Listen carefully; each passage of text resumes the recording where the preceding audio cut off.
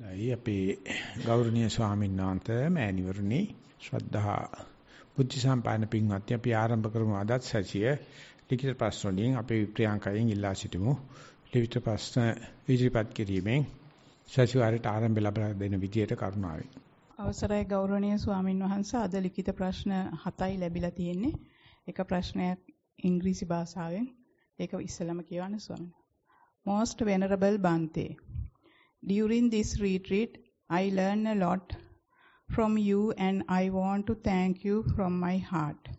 Sit in meditation. I had one long session with better concentration than usual. I started by noting the pain in the body, not wanting to get rid of them, just to look deep into them. I could see their different shapes and sensation. I acknowledged them as they were moving and changing shapes until disappearing.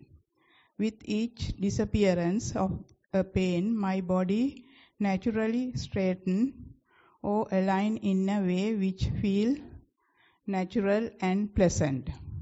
When I felt no more pain and tension, I brought my attention to the breathing. I have to admit that I can't keep my focus on only one point of touch, but I look at where breath can be felt more prominently. As it enters the nostrils, feel the cold current coming through the nose, going down the throat, pushing the chest forward and inflating the belly. I am aware of the breath staying in the body before the exhale. Meanwhile, thoughts are coming and I note that each thought carries a feeling in the body. There are both pleasant and unpleasant thoughts and I identify both as suffering. Excitement too and desire feel like suffering in the body. As I note them, they change and disappear, and I feel lighter and lighter. Every time they disappear, I come back to the breathing, observing it in detail. But because very rarely was I so concentrated before I note, there is a pride arising, a foolish pride which I am embarrassed of. I note it, I am surprised by its persistence. I react with dislikes, then I try to accept it. Some of that pride didn't go away. Walk-in meditation. When I start walking, I am using the labels, right, left, right, to remind myself that I am not the usual stories going on in my mind, but just this impersonal body, a left and a right foot stepping. Then I try to bring my attention to the sensation of the touch between the carpet and the sole of the feet. Sometimes my effort is too big. I want too much to find things there, and then I remind myself to take it easy. This helps. I sometimes note pleasant, sometimes unpleasant sensation at the sole. Hardness, roughness, sometimes even sharpness. I feel pain in the leg, but I try to let it be and don't call it pain, but just different sensations. I feel that my concentration on the feet is not so good, but walking helps me understand myself as not myself, but like a newborn with a clean, fresh mind. Thero Saranai. The essay is little too long. You may cut it short, but the essence is good. That means if your mind is beautiful, whole world is beautiful. Retreat is beautiful, everything is beautiful. So that is why the Buddha says, Be happy, be glad. Then the whole world is glad. And the other one remark that I have is, everything arising in the mind is a friction. Everything happening in the sense organ is an aberration. Everything happening in the phenomena is tension and frustration. The disappearance of anything is a tension, relaxation. That is what you call thing is a samsara, nothing is nibbana. So you must be observing everything to cease off, tapering off, disappearance, dwindling it off. So somewhat the essay is towards that. So therefore just try to see the third noble truth, the disappearance part of the phenomena. There's nothing called auspicious, nothing called good. Everything appearing is a tension, aberration, resistance, friction. So try to understand this, definitely they will disappear. You are the person going to get liberated. Sorry, at that time you are also not there. You are also disappeared. Be prepared. We are moving. තෙරුවන් සරණයි ගෞරවනීය ස්වාමින් වහන්සේ. සක්මන් භාවනාව නිරායාසව සිදුවන දැනීම් ඔස්සේ ඇවිද ගියා. එහිදී පොළවේ පැවතියා වූ සීතල තෙත උණුසුම ආදී ස්වභාවයන් දැනුණාය. දැනුණ දේ බොහෝ සරලය. ඒ හැර ඇවිද ගියාද යන්න නොහඳුනන සේ ඇවිද ගියා. නොදන්නා වූ බවක් තිබෙන බවක්ද හැඟුණේ නැත. පර්යංකය. සතිමත් හුස්ම රැල්ල දිහා බැලුවා. දැනීමක් නැහැ. පිම්බීම හැකිලිම ස්වභාවයන් කීපයක් දුටුවා. ඒ හැර වෙනත් දැනුවත් වීමක්ද නොදැනුවත් වීමක්ද නොතිබුණි. හැලමොල්මනක් නැතුව හිටියා. වරින් වර පාළු ස්වභාවයක් පැමිණියා. එය හඳුනාගත්තත් ඊට එහාට හඳුනා ගැනීමක් නැහැ. කෙටි සක්මනක හිටියා. තොරතුරු රැස්වීමත් අඩුය. සිතවිලි හෝ අරමුණක් දෙකක් එහාට මෙහාට ගියා. තේරුම් ගත්තේ අරමුණු පැමිණියත් නොපැමිණියත් හැම දෙයකටම මුහුණ දෙන මානව මනසක් සකස් වී ඇති බවය. සතිමත් වීම ඔස්සේ ගොස් මෙය දැකගත්තාය. සියල්ල වෙනස් වීමට යටත්ය. කිසිවක් නොකර බලා සිටීම හැර වෙනදු කිසි දෙයක් නොමැති බව වැටහුණා. උපදේශයක් දෙන මෙන් ඉල්ලමි. පින් සිදු වේවා. නිවනින් සැනසේවා. අපි ඇත්තටම ජීවිතේ පුරාවට තියෙන දේවල් දැකලා තියෙනවා, කිසිවක් නැති බවක් දැකලා තියෙනවා. අර දේ නොකිසිවක් බවටපත් වෙන මාරුව තමයි දැකලා නැති. ඊට පස්සේ නොකිසිවකින් දෙයක් ඇති වෙන හැටි තමයි දැකලා. ඒක මැජික් කියලා, ඒක গুপ্তයි කියලා පැත්තකට දාලා. ඒ නිසා ලොකු ශාන්සි ලියනවා ද්‍රව්‍යයෙන් අද්‍රව්‍යමය වීම සහ අද්‍රව්‍යයෙන් ද්‍රව්‍යමය වීම දැක්කොත් කලන්ත හැදලා වැටෙනවා. තෝන්තු වෙනවා. වක්කාරයට එනවා. ඔළුව කැරකෙනවා. මොකද තියෙන දේ දැකලා තියෙනවා වෙනම, නැති දේ දැකලා තියෙනවා වෙනම, දෙක මාරු වෙනවා දැකලා නැහැ. නිසා වේදිකාවේ නටන්න ඉස්සෙල්ලා මේ වෙස් කැඳ ගන්න හැටි. මේ ගමේ ඉන්න සොබණි තමයි මම රජිනිට ඇඳා, රජවිසවට ඇඳා, කුමරිට ඇඳා, අන්දරේගේ වයිෆ්ටත් ඇඳා, මම නන්දා.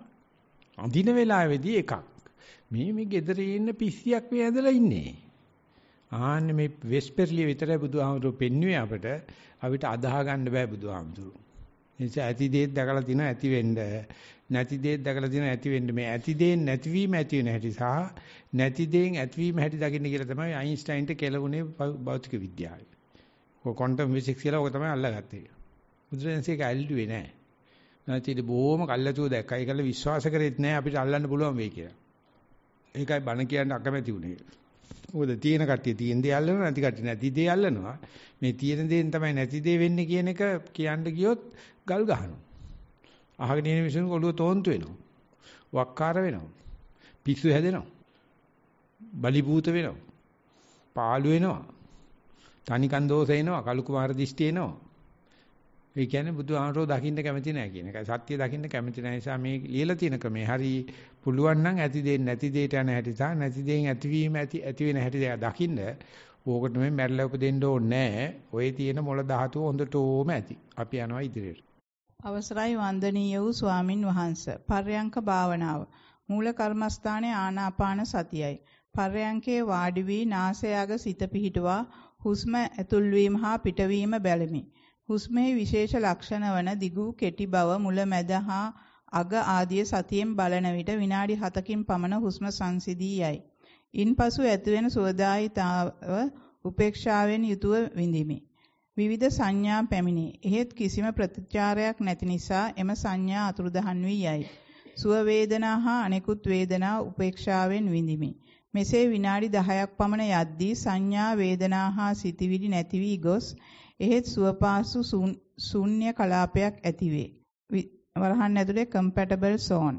එහි ටික වේලාවක් සිටින විට සංසිඳුන හුස්ම නැවතත් සක්‍රිය වීමට පටන් ගනී. මා කෙරෙහි එවිට මා කල යුත්තේ කුමක්ද? මා කෙරෙහි අනුකම්පාවෙන් පහදා දෙන්න. මෙම උතුම් ජීවිතය ඔබ වහන්සේගේ අවසාන ආත්මය වේවා. නිවනින් සැනස. ඔබටත් එසේම වේවා. එච්චරයි කියන්නේ. ඒක නිසා මම නැති වෙනකොට දැන් මම මොකද්ද කරන්න ඕනේ කියලා අහනවා. අන්තිමේ ඒකනේ කියලා තියෙන්නේ. දැන් ඔක්කොම හරි. දැන් මම දැන් මොකද කරන්නේ? කියන්නේ මම කොයි ආසනෙද වාඩි වෙන්නේ? මම කොයි සූට් එකද අඳින්නේ? මම නැති වෙලා. ආයෙසරක් කිල්ලනවා කක්ක පැකට් එකක් හොයාගන්න බැරිද කියලා. ඉතින් ලියනවා මේ කොයි සුපර් මාකට් එකේ කොයි කබඩ් එකේද කක්ක පැකට් විකුණන්න තියෙන සාංශ දැන් කක්ක හොයන්න බෑ නැති වෙලා. කෙලස් නැහැ, මමයක් නැහැ. ඉතින් අර සුපර් මාකට් එකේ ගිහලා වැඩ කරන එකකින් ඇහුවොත් එimhe කොයිද කක්ක පැකට් තියෙන්නේ කියලා ඌත් උඩ බිම් බලයි. මොකද කක්ක පැකට් නැතුව ජීවත් වෙන්න බෑ. කවදාකවත් බෑ. ඔය ඉස්සට ඒකනේ ඔළුවේ කක්ක තියාගෙන ඉස්සිස් කියනවා කියලා කියන්නේ. ඉස්සා ඔළුවේ තියාගෙන ඉස්සිස් කියනවා. ඒක තමයි මනුස්සයට වෙලා තියෙන්නේ. මේ කක්ක ටික තමයි ඔතෙක් කර තියාගෙන හිටියේ. දැන් ඒක ගිහිල්ලා. අනේ හත්මුණු දෙයියනේ මට වෙච්ච දේ අනේ මාව හොයලා දෙන්නකෝ. අවධාන වට දකින්න විතර ඇඳගෙන හිටියේ නිර්වස්ත්‍රයයි. දත් 32ක් තිබ්බා. කෙස් තිබ්බා. දැන් මොකක්වත් නැහැ. අනේ ස්වාමීන් වහන්සේ මහා කරුණා කරලා මේ ගහගෙන යන ගංගේ ගහගෙන යන මට පිටුරු ගහක්වත් දෙන්න අඩු ගන්න එල්ලෙන්න. පව් කියලා හිතෙනවා. පව්ත් නැහැ ඉතින් සෑහෙන තැනකට ආපු කෙනෙක් නිසා පින් කියලාත් හිතෙනවා. කරුණාකරලා මෙන්න මේකට සූදානම් මනස හදාගන්න. මේකට මයින්ඩ් සෙට් එක හදාගන්න. මෙන්න මේකටයි සම්මාදිට්ඨිය කියන්නේ. ඕක හැමදාම තිබිලා තියෙනවා. තාම අඳුරන්නේ නැහැ. මේක අකට තැබ්බක් වෙලා අනේ මාව බේරගන්න කියලා කියනවා. බේරගන්න මම මේක නැහැ නේ. මේ පැත්තට ලෑස්තිලා එකක් කරලා බලන්න පරියන්කයක් මොකද වෙන්නේ කියලා. ඉදාට තේරෙන්නේ මොකද්ද රිට්‍රීට් එකක් කියන්නේ කියලා. මොකද්ද විපස්සනා කරනවා කියන්නේ කියලා. මොකද්ද සතිය කියන්නේ මොකද්ද කියලා. සම්පජඤ්ඤය කියන්නේ මොකද්ද කියලා. මොකද්ද මේ බුදුහාමුදුරු අනිච්ච දුක්ඛ අනත්තං කියවේ කියලා තේරෙයි. ඕක සූදානම් වෙලා යන්න අනේ මට අනේ අසරණයට සත පහක් ලැබෙන්න අයියෝ අනේ කී අඬන්න එපා. ඔක්කො සම්පූර්ණ එකක් කියන දෙන්නේ ඔය. මම හිතුවා දිග කොලයක් කියලා. මට කියපු එක මට මෙයා වුණ විදියට ස්වාමීන් වහන්සේ මේකේ යාට ශූන්‍ය කලාපයක් ඇති වෙලා තියෙනවා. ඒකේ ටික වෙලාවක් ඉන්නකොට සංසිඳුණු හුස්ම නැවතත් සක්‍රිය වෙන්න පටන් ගන්න තියෙනවා. මට හිතෙන්නේ ඒකයි මේ ප්‍රශ්නේ කියලා. ඒ විදිහට මාකලෝ යුත්තේ කුමක්ද කියලා. ඒ කියන්නේ ශූන්‍යතාවයම හැමතිස්සෙම ඉන්න ඕන. මතු උනේ මම නෙවෙයි නං. මතු වෙන්න මං උදව් කෙරුවේ නැත්නම් මේ කාගේදෝ ළමෙක් නම් මම උපැන්න සාතිකර මොකටද අස්සම් කරන්නේ? තාත්තයි කොටුවේ. ඒක නම් ප්‍රශ්නේ ඕක එළියපෙක නැහැ ප්‍රශ්නේ මේකේ මේ ප්‍රියංකාගේ ප්‍රශ්නේ. මම මේ ප්‍රියංකට කියන්නේ. මේ කොහෙද යනකල් ළමෙක් හම්බෙලා. මොකක්වත් නැත්නම් හුස්මක් මතුවේ. අනේ ස්වාමීන් වහන්සේ මම මොකද කරන්නේ මේ තාත්තා කොටුවේ අස්සම් ගන්නද අම්මයි කොටුවේ අස්සම් ගන්නද මේක කොල්ලෙද්ද කියලා බලන්නද කෙල්ලෙද්ද කියලා බලන්නද වින්නු අම්ම කෙනෙක් කොහොමද ළමයි නම් හම්බෙලා ඉවරයි. පෙකින වෙලා කපන්න ඕනේද මොන කුණු හරපද මේ අනුන්ගේ දෙයක් නෙමෙයි. මේ ආනපනේ නැවත මතුනේ මම කියලාද හිතවිල්ලක් එනවා මම කියලාද සද්දයක් ඇවිල්ලා හිත කරදර මම කියලාද වේදනාවක් එනවා මම කියලාද මේ කියන දේවල් වලින් මේ උපැන්න සාතික ලියන්නේ. ඒකේ එන හැටි පොඩ්ඩක් බලන්නකෝ. මේ හිස්තනෙන් එන්නේ. ඒක තමයි මම ඉස්සෙල්ලා කිව්වේ මේ හිස්තනේ යමක් ඇති වෙන හැටි බලන්න.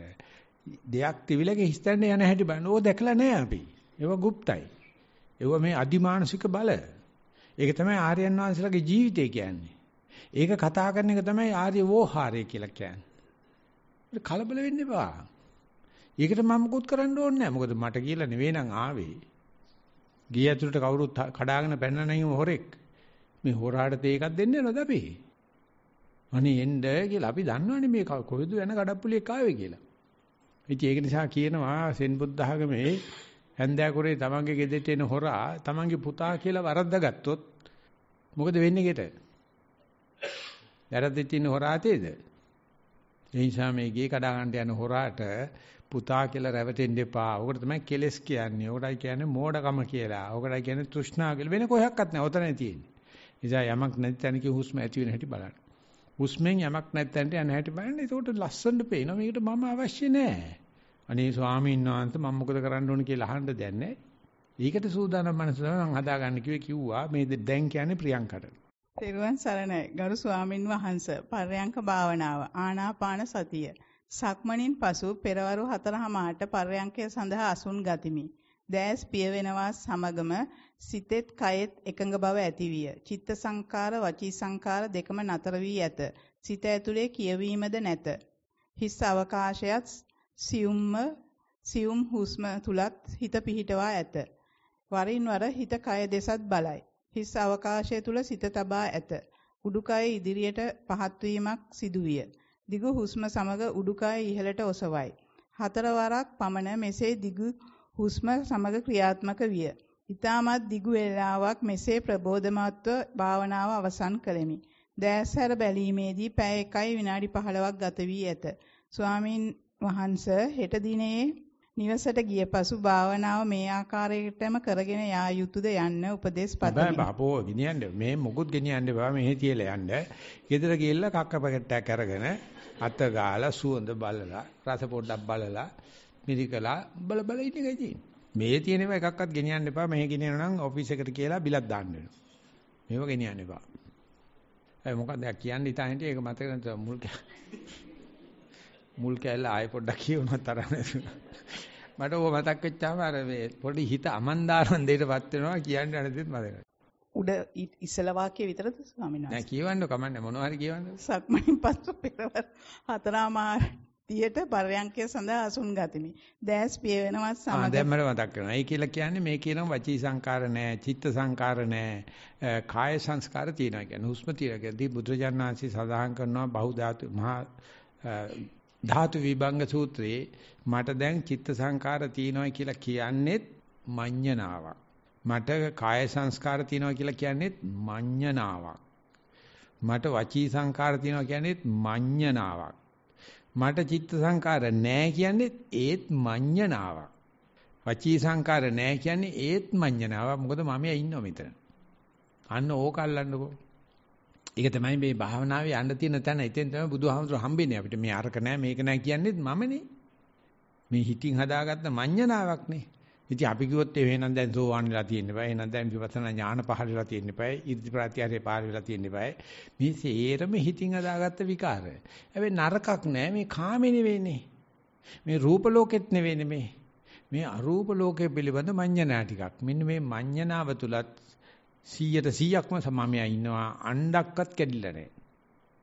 අන්න ඒක දැක්කනම් අපි මේව මොනවත් නැති සතියක් නැති සතුම් මරණ හොරකම් කරන කාමීත්‍යාචාරණ කරන මිනිස්සුන්ගේ මඤ්ඤණා මොන තරම්ද කියලා හිතන්න පත්තරවල තියෙන්නේ, ටෙලිවිෂන් එකේ තියෙන්නේ, නවකතාවල තියෙන්නේ, කෙටි කතාවල තියෙන්නේ, ටෙලි ඩ්‍රාමා වල තියෙන්නේ ඔක්කොම මඤ්ඤණානේ. කිසිම සත්‍යක් නැහැ. ඒවට කියන්නේ නිවුස් කියලා නෙවෙයි එන්ටර්ටේන්මන්ට් කියලා. ඒක ඒගොල්ලෝ දන්නවා. බලන අපි තමයි මෝඩයෝ. ඒක නිසා මේ පච්චී සංකාර ඇතයි කිව්වත් මඤ්ඤණාවක්, වචී සංකාර නැතයි කිව්වත් මම හැබැයි ඒක ලොකු දෙයක්. දැනගත්ත එක ලොකු දෙයක්. මේ නෑ කියනකොට 100%ක්ම මමයා ඉන්නවා කියන එක විතරයි මට කියන්න ඕන.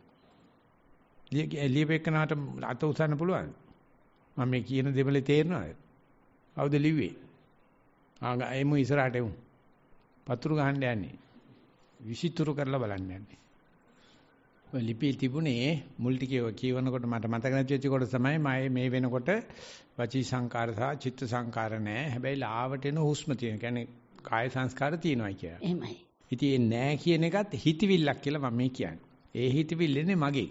ඒක බුදුරජාණන් වහන්සේ විස්තර කරන්නේ බහු ධාතුක සූත්‍රයේ, ධාතු විභංග සූත්‍රයේ මේක තියෙන්නේ මට හිත වැදුනේ මනසේ මායාව පොතේ 54 වෙනි පිටුවේ. පස්සේ මගේ දිනපොතේ සටහන් දැම්මා, කීප පොලක සටහන් දැම්මා. මේ මම නිවන් දැක්කයි කියලා කියන්නේත් මඤ්ඤණාවක්. මම මේ සතෙක් මැරුවා, මෙහෙම කෙරුවා කියන්නේත් මඤ්ඤණ. සතෙක් මරණ එක වෙනම කතාවක්. මේ ඔක්කොම හිතින් හදාගත්ත දේ. ඒකේ භයානකම දේ තමයි යෝගාවචරයට වෙන්නේ. දැන් මගේ වැඩ ඉවරයි කියලා හිතනවා. ඒත් හිතවිල්ලක්. ඒත් 100%ක්ම මමයි ඉන්නවා. ඉතින් අන්න එතන ඉන්න මම අල්ලන එක ලේසි කියලා බුදුහාමුදුරු කියනවා. මේ කාමීත්‍යාචාරය කරනකොට මම අල්ලනවට වඩා, සතෙක් මරන වෙලාව මම අල්ලනවා, මම අල්ලනවට වඩා, හොරකමක් කරන වෙලාව මම අල්ලනවට වඩා දැන් මොකවත්ම නැති වෙලාවෙත් මම 100%ක්ම ඉන්නවා. අඬුවක්වත් කඩාගෙන නැහැ.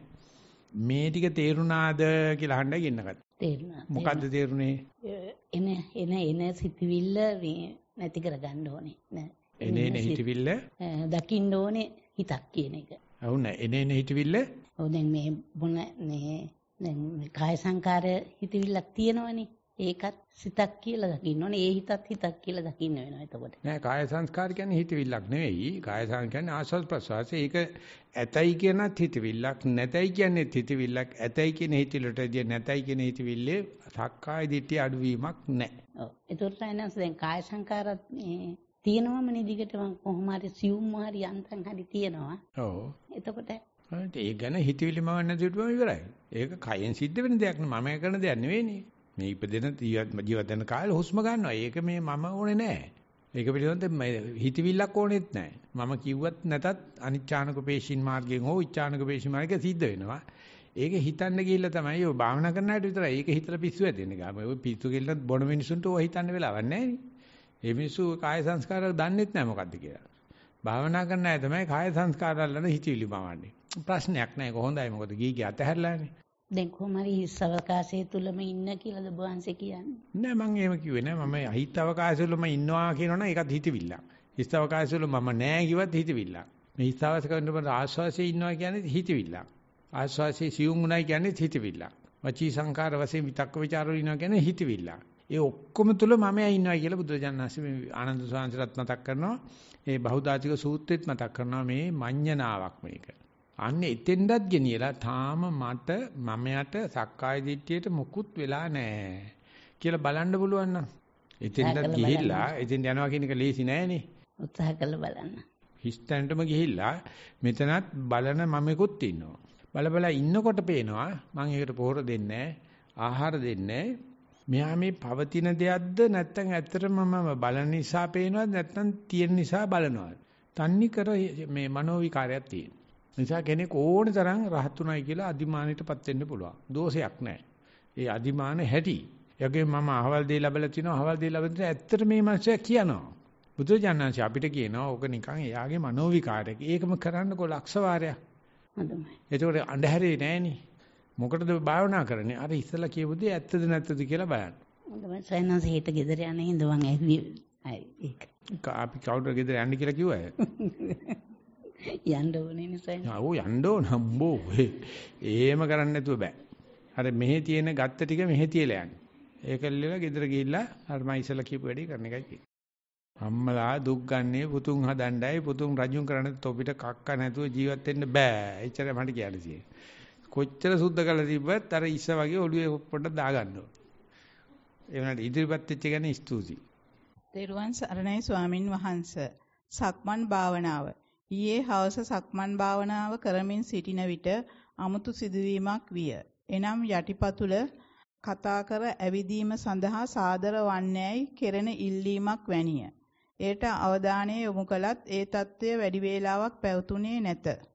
නමුත් එය නිතර නිතර කල්පනා වූ අතර නිදාගෙනද මේ පැවසුවේ කුමක්දයි සිතුවෙමි. පාන්දර අවදි වූවේද මේ මානසිකත්වේනි. ලනුපැදුරට ගොස් සක්මන ඇරඹුවා. මද වේලාවකින් පතුල මාහා සාදර වන බවත් දැනුනි. සුවද සක්මනක ලකුණු පහළ විය. මුළු ලනුපැදුරේම අයිතිය ගනිමින් බලය පතුරවමින් කිසිවෙකුට ඇඟිලි ගැසීමකට ඉඩක් නොදෙමින් සක්මන කෙරෙන බවත් පෙනිනි. වරින් වර සිත පිට යන්නේදයි හොරෙන් මෙන් බලන්නට සිතුනි. අවශ්‍ය නැත. යටිපතුල තම කාර්යය නිදහසේ කරයි. එවැන්නකට තුන්වැන්නෙක් ලෙස මට කිසිම බලපෑමක් කළ නොහැකි බවක් සිතුනි. මෙහිදී මට ඇති අයිතිය කුමක්දයි සිතා නිහතමානී ලැජ්ජාවක් පත්විමි. පර්යංක භාවනාව. පර්යංකයටද එයම සිදුවේදයි සිතා ශාලාවේ වාඩි වූයෙමි. මා කළ සියලු පුණ්‍ය කර්මයන් සීකර එහි ආශිර්වාදය පතමින් සෙමින් ඇස් පියා ගතිමි. හිස් මුදුනේ සිට පායැඟිලි දක්වා කීප වතාවක් සිත ඉහළ පහළ ගියා. ක්‍රමානුකූලව සෑහළු වී ගිය හුස්ම ශරීරයේ පුරා යන බවක් දැනුණා. සිරුරේ අභ්‍යන්තරය හා බාහිරය වෙන් කරන සීමාවක ලකුණු වී ඇති බවත් ඒ සීමාව දක්වා පමණක් හුස්ම බලපවත්වන බවත් දුටුවා. එහිදීද තෙවැන්නෙකු ලෙස මදිහත් වීමට අවකාශයක් නැති තරම්ය. දානය ගෙන යන පින්වතුන්ගේ කටහඬ ආදිය ඇසුනද ඒවා ගැන කිසිම තැකීමක් නැත. ඕනෑම පිරිසක් මැද කලබලයක් මැද සිත නිශ්චල අවධානයක් යොමු කර ඇති බව සිතුනි. විනාඩි 45ක් පමණ ගිය විට ඇස් ඉබේම විවර විය. විය යුතු දේ කෙසේ හෝ සිදුවන බවත් බලපෑම් නොකර පසකට වී සිටීම වැදගත් බවත් නිහඬවම පවසන බවක් දැනේ. එපමණයි ස්වාමීන් වහන්සේ. අපි ගිය පාර මේ මෙල්බන් වල ජිප්ස්ලන් යුනිවර්සිටි එකේ ඉන්නකොට දායවිලා ගියොන්ට භාවනා කරන්න බෑ සංහස කිඩ්නි අප්සෙට් එනිසා මේ යන්න එන්න කරන්න බෑ දැන් බටයක් දාන්න වෙන්නේ මට නම් එහෙම ජීවත් වෙන්න ඕනෙත් නෑ මැරලා යන්නේ කොහොමද ඇති දැන් මේ කරදරේ ඇති කියලා. ඊට කොහමද චිත්ත කියලා තිනවා දාය මරණ බැටිලා ඔයන් නැගිටියෝ දැන් ඔයත් එන්න භාවනාවට ධම්මජීව ආමරෝනේ එන්න කියලා දවස් 4ක් ආවා. ඇවිල්ලා ඉන්න වෙලාවෙ හිටියා මෙහෙන් ගිය මේ මහත්තයා මුළු පවුල පිටින්ම ගියේ දැන් අවුරුදු 5කට 6කට ඉස්සෙල්ලා. ඊට ඒ ගිහිල්ලා කකුල කපන්න සිද්ධ වුණා.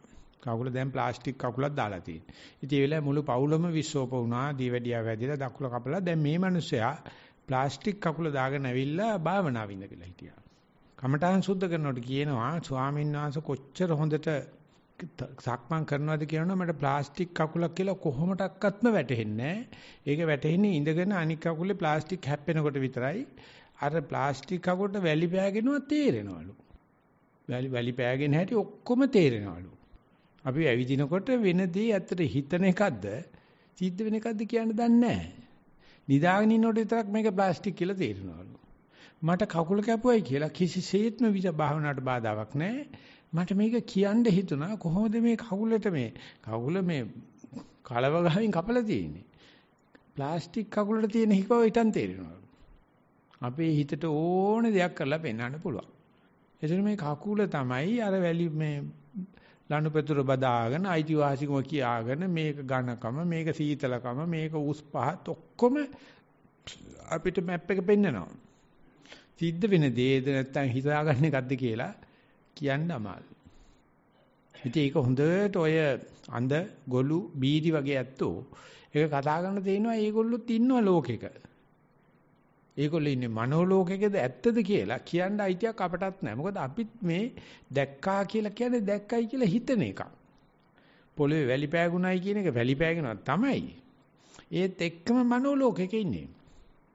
ජර්මන්සර් කියනවා ප්ලාස්ටික් කකුල ඇවිදිනකොට ඉතින් දයා කතා කරලා කියනවා සාංශ මට දවස් 4ම හරිම වාසනාවන්තයි.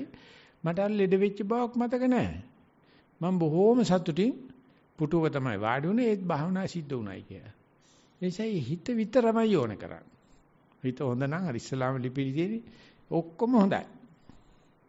හිත නරක වුණානේ දීගෙත් ඕනේ නැහැ මොකක්වත් ඕනේ නැහැ. ඒ නිසා ඔක්කොම පැත්තක තියලා හිත හදාගනින් කියන එක තමයි බුදුහාමුදුරෝ දේශනා කරන්නේ. ඒ නිසා මේ ඔක්කොගෙම තියෙන්නේ අර හිතින් Taman හිතාගත්ත දේ තමයි. හිතලුව කියලා මේකට කියන්නේ මනෝ විකාර කියලාත් කියනවා, මඤ්ඤණා කියලාත් කියනවා, ප්‍රපංච කියලාත් කියනවා.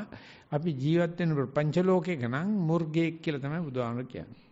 පපංචාවි රතෝ මගෝ ඔය හිතට එන දේවල් අබිරමණය කරනවා නම් එයා මුර්ගෙක්. මේ හිතවිල්ලක් කියලා දන්නවනම් ඕන්න ආර්යයන් වහන්සේ නම. ඒ නිසා මේ එන හැමදේම අන්නේ විමසුන්න වලට දාලා බලන්න ඇත්තටම තියෙන දේක් පේනවද නැත්නම් බලන්න ඕන දේ පේනවද කියන එක කකුලට පෑගෙන එක වගේ තමයි. අපි යනවා ඊගායකට.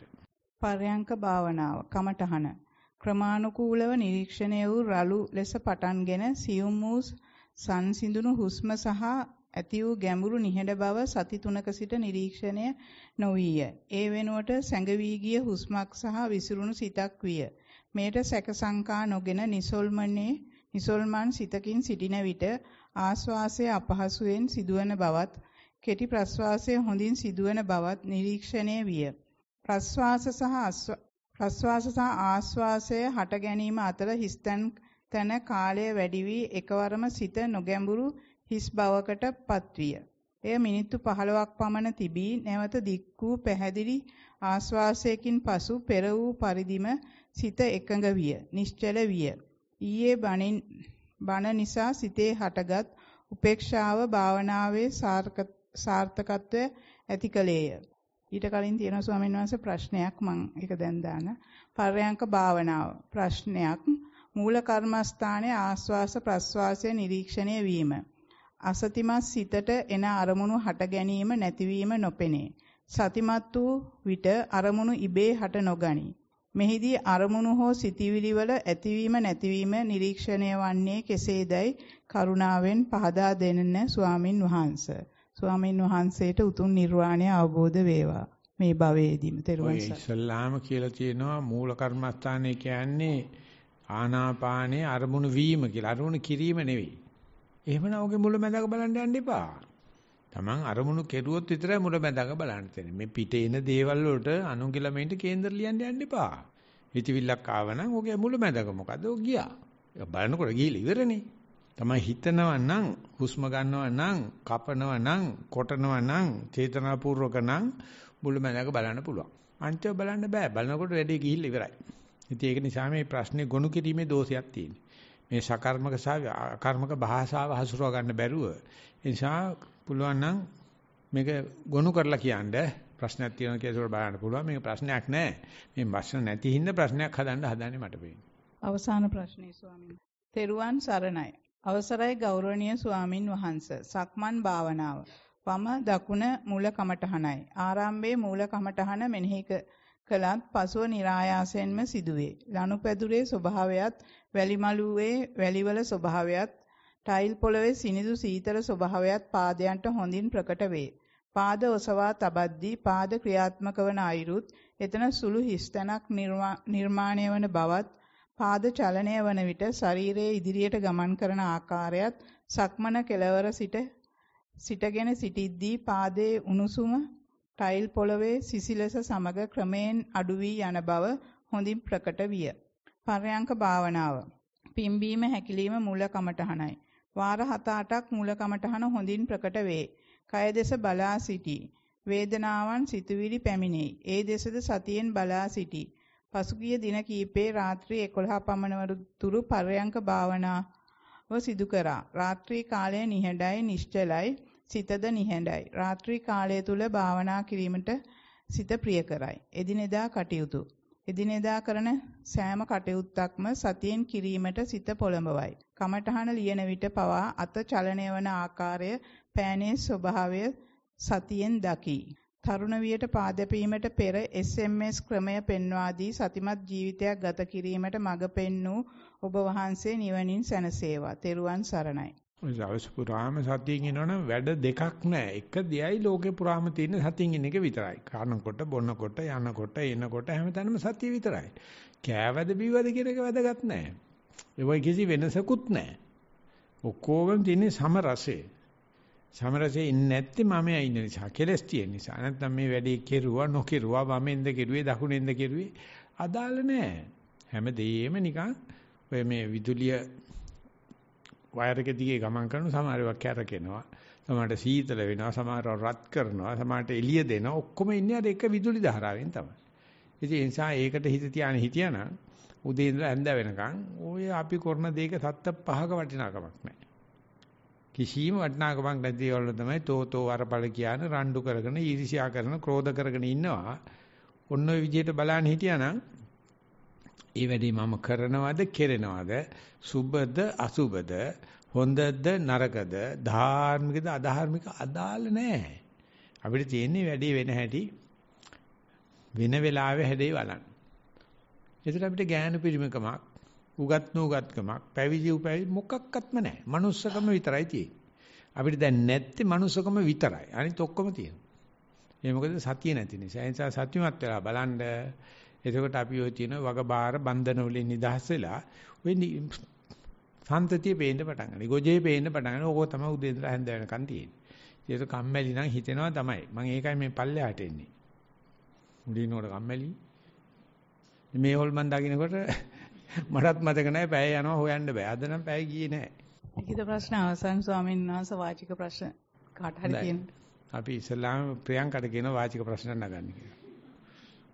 එහෙනම් ස්වාමීන් වහන්සේ මට මේ පොඩ්ඩක් කියලා දෙන්න මේ උදයබ්බේ බල අවස්ථාවට එනකොට අපේ භාවනාව කොයි විදිහටද ඇවෙන්නේ කියන එක. උදයබ්බේ බල අවස්ථාවට අවස්ථාවේදී අපිට භාවනාවේදී දැනෙන්නේ ඒක කොහොමද කියලා. මතක ඇවිලා යනවා. ගොජේ ඔක්කොම මතක ඇවිලා පැහිලා වතුර බුබුලු දැක ගන්න බෑ ඔක්කොම මතක ඇවිලා යනවා. හැඳි ගෑවෙනවා කියලා කියන්නේ නාසමාපෝ කියලා කියන්නේ. අපි ෆෘට් සලාඩ් එකක් කරන ඔක්කොම හුත්තටම බ්ලෙන්ඩ් කරුවොත් එහෙම අපිට පැපල් කෑලි අන්නාසි කෑලි මොකුත් හොයන්න බෑනේ. කක්ක ටිකක් කරන කලවම් කරලා බැලුවා නම් ඔය කාපු දේවල් හොයන්න බෑනේ. උදේබ්බේට එනකොට මොනම දෙයකවත් වෙනසක් නැහැ. ඒක නැති අය ළඟ තමයි ගෑනු පිරිමි වයස නැති ඔක්කොම ભેද තියෙන්නේ. උදේබ්බේ මට බලන්නට එනකන් තමයි. ආවට පස්සේ ඕකේ බංගු peeruවක් බෙදන්න දෙයක් නැහැ. කක්ක විතරයි ඉතුරු වෙන්නේ. අසුචි. ඊට මේක වෙනකන් නැහැ. මේ කැලල හොඳයි, මේ කැලල නරකයි, මේක සුබයි, මේක අසුබයි කිය අපි තෝරන්නේ අර උදේබ්බේ ඥානේ බලවත් වෙලා නැති අයට. ඒක උනාට පස්සේ නිකන් ඉන්න වෙලාවට උනත් තියෙනවා මේ තේරීල්ම අසුචියක්. තෝරන්නෙම මට හොඳ කැලල ගන්න තමයි. තොටේන ගාපිය මට හොඳ කැලල දීපිය. එච්චර. උදේබ්බේට ආවට පස්සේ කොයි කැලලකින් හම්බුණත් එකයි අසුචි කැලලක් ගත්තට පස්සේ අම්පිටියේ රාහුල ස්වාමීන් මට කියනවා මහත්තයෝ ඔය අසුචි පිට පොත්ත හොඳයි මැද හොඳ නැහැ. අග හොඳයි මුහිත හොඳ නැහැ කියලා දෙයක් නෙවෙයි අසුචිනේ. මොනවද ඔක අත ගා ගන්න තියන්නේ. දැන් ඊට පස්සේ ආයේ පංගු peeru බෙදන්න යන්නේ නැහැ. මේක හොඳට හිත වැඩිලා තියෙනවා නේද? එතකොට ස්වාමීන් වහන්සේ ජීවිතේ තේරීමක් කරන්නේ නැහැ. එහෙමද? මොනවා හරි ඒ කියන්නේ මේක මට ඕනයි කියලා මට අවශ්‍ය දේම ගන්නෑ ලැබෙන විදිහට ඒක ගන්න එක දෙවෙන්නේ. ඒක තමයි ධර්මතාවය. කියන්නේ තාවුයිසම් කියලා කියන්නේ ඒක තමයි. ඒක තමයි කම්මජ චිත් මේ කම්ම නියාම ධම්ම නියාම චිත්ත නියාම උතු නියාම කියන්නේ මේ වෙන දෙයකට බැලෑස්ති වෙන්න එච්චරයි. මේක මට වේවා නේ මේකට සුබ නිමිත්තක් බලන්න ඕනේ මේකට නැකත් බලන්න ඕනේ මේක කරයට දෙන්න ඕනේ මේක මට ගන්න ඕනේ. එහෙම කෙරුවට ඕක වැඩක් වෙන්නේ නැහැ. ඔය එන දේ බාරගත්තා නම් අපිට තියෙන්නේ මේ වතුර කොයි වාජනෙට දැම්මත් වාජනේ හැඩේ ගන්නවනේ. වතුරේ උඩ මට්ටම කොහොම කරුවත් ලෙවල් නේ. වතුර කියන්නේ නැහැනේ මට මේ පතුල හැඩයක් තියෙන වාජනක් දීපන් කෙලින් තියෙන එහෙම ගන්න නැහැ. අපේ හිත වතුර වගේ කරගන්න. එහෙමයි ස්වාමීන් වහන්සේ. ස්වාමීන් වහන්සේ අනිශ්චිත සිත ගැන නෑ ඔය එකයි ප්‍රශ්නය අහන්න කිව්වේ. තව ඉන්නවනේ මේ දිගට දැන් කියයි. වෙන කවුරු හරි ඉන්නවනම් අපි අත උසන් ස්වාමීන් වහන්සේ මේ අනිශ්චිතෝච විහෙරති නැතකින්ති ලෝකේ උපාදීති කියනවා. එතකොට අනිශ්චිතව ජීවත් වීම තමයි උපාදාන කරන්න එපා. උපාදාන කරන්නේ නැත්නම් අනිශ්චිතයි. නිශ්චිත කියලා කියන්නේ ඒක අල්ලගෙන තම්මේතාවයක් හට ගන්න. මම මෙයින් නිපන්. මම දැනුමෙන් උපන් කෙනෙක්. මම පොහසත්කමෙන් උපන් කෙනෙක්. මම ලෙඩෙන් උපන් කෙනෙක්. අනම්මනම් එක එක දා ගන්න හදනවා. ඒක කිසිම දෙයක් අල්ලන්න එපා. එතකොට අපි අහුවෙන්නෙත් නැහැ. ඒකට කියන්නේ නැච කිංචි ලෝකේ උපාදී. ස්වාමීන් දැන් අර මේ හබ්බ ප්‍රශ්නෙම දැන් අපි හුඟක් ධාතු ගුණ හුඟක් තදින් දැනලා සියුම් විදියට මුළු ශරීරෙම දකිනවා නම් දැන් ඒ කියන්නේ අපි මොකද්ද කියන්නේ තත්ත්වය මොකද්ද කියලා පොඩ්ඩක් මඤ්ඤණාවක්. ඒකත් මඤ්ඤණාවක්. මඤ්ඤණාවක්. ඒකම කරන්න ලක්ෂ වාරයක්. එතකොට එන්න ඕන දේ වෙයි. මේක සැරයක් වුණාට මොනම දෙයක්වත් මායින් කරන්න එපා. මේ මනස කරන විකාරයක්. හිත ඇවිස්සෙනවා කියනත් මඤ්ඤණාව. හිත තැම්පත් වුණා කියනත් මඤ්ඤණාව. තැම්පත් වෙන එක හොඳයි. ඇවිස්සෙන එක හොඳ නැහැ කියලා කියන්නේ ඒත් මඤ්ඤණාව. ওই දිගට කරගෙන යන්න බැරි නම් ඉතින් නිවනක් දකින්න හම්බ වෙන්නේ නැහැ. නෑ සම්මත හැමතිස්සෙම දැන් දරුණු විදියට මුලින් ආවා මේ ධාතු ගුණ. දැන් වාකලා සියුම්මම එන්නේ. කලාතුරකින් මේ නිකන් ඉන්ජෙක්ෂන් එකක් ගහනවා වගේ වෙලාවල් තියෙනවා. ඊටමත් කලාතුරකින් වැඩියෙන්ම තියෙන්නේ හුඟක් මේ සියුම්ම ඒක තමයි ප්‍රශ්නයක්ද එහෙම නැත්නම් මේ අපේක්ෂිත දෙයක්ද ඒක සන්තෝෂයක් ඇති වෙනවා ඒ වෙලාවට හරි ඒකට යන්න දෙන එකයි තියෙන්නේ එහෙම කරදරයක් නැත්නම් ඒක දිගේ යන්න දිගටම යන්න පාර ඉවරකොට ගම කියලා බුරුමේ කතාවෙන් කියන පාර හම්බුනනම් ඵලයන් ආයක බල ඉන්න එපා කරදරයක් තියෙනවා විතර ප්‍රශ්නයක් අහන්න කරදරයක් නැත්නම් ප්‍රශ්නයක් කරගන්න එපා නේද කරදරයක් නැහැ සමනස ඒක එහෙමම ඉන්නෙම හිතෙනවා එහෙමම හිතෙනවා එහෙම ඉන්නේ නැති එක නෙමෙයි ප්‍රශ්නේ ප්‍රශ්න නගරම්. ඒක තමයි ප්‍රශ්නේ. ඉතින් ඊටපන්. හොඳයි. හරි අපි එනනම් 2:45 වෙනකන් අපි ගන්නවා වෙලාව මේ සක්මනකට අපි ශාන්ගෙන් ඉල්ලා හිටනවා ගෙඩියන්න වණ්ඩේ කියලා අපි 2:45ට එකතු වෙනවා පරියන්කයක් සඳහා සාමික පරියන්කයක් සඳහා සම්බන්ධ වෙච්ච සියලු දෙනාටම තෙරුවන් සරණයි.